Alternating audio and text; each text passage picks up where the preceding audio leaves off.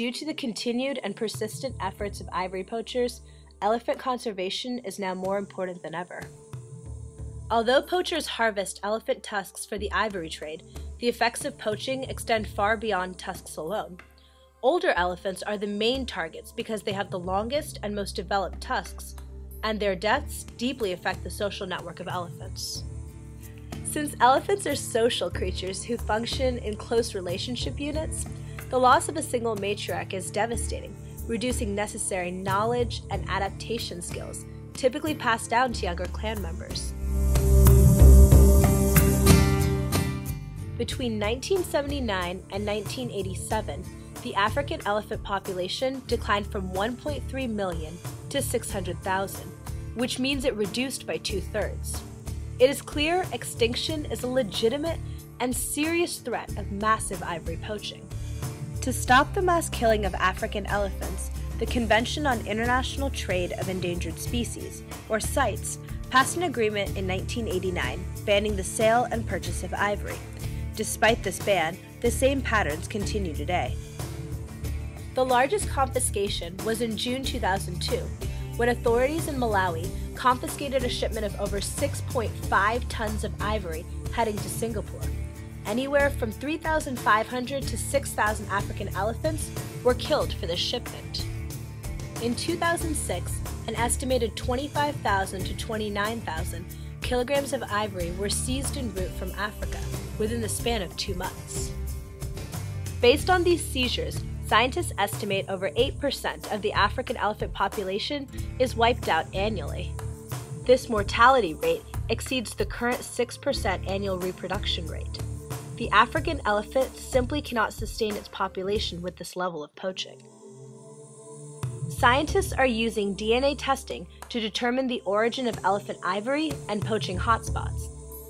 DNA testing is a complex process.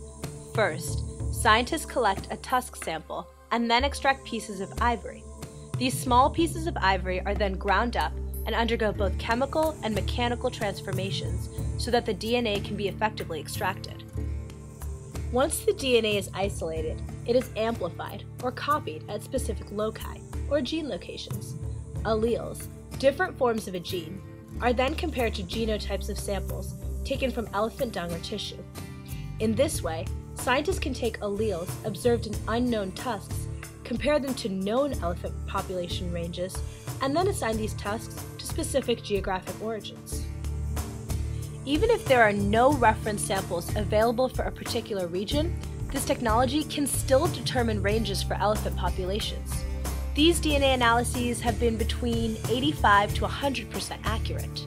Most importantly, DNA testing allows scientists to trace the geographic origin of the ivory. In the 2002 seizure, DNA testing was instrumental.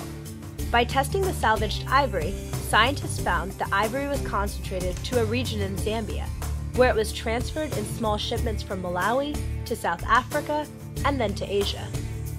Scientists also determined that the ivory had come from elephants living in a constrained geographic area. This reveals that criminal syndicates are intensely exploiting a particular region for extended periods until the elephant population goes almost extinct.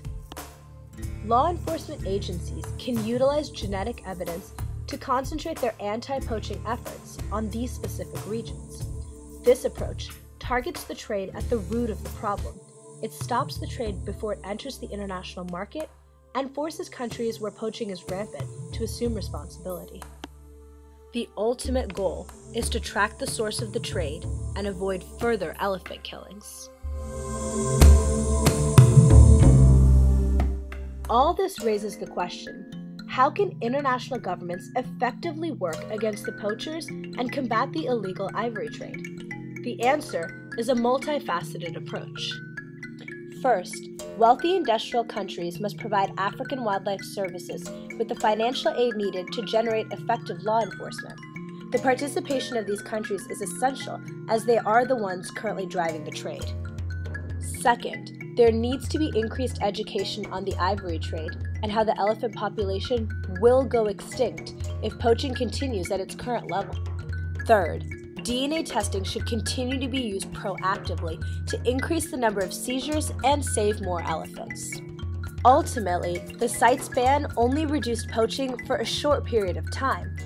Increased DNA testing and greater international collaboration can and must reduce the level of elephant poaching before it is too late.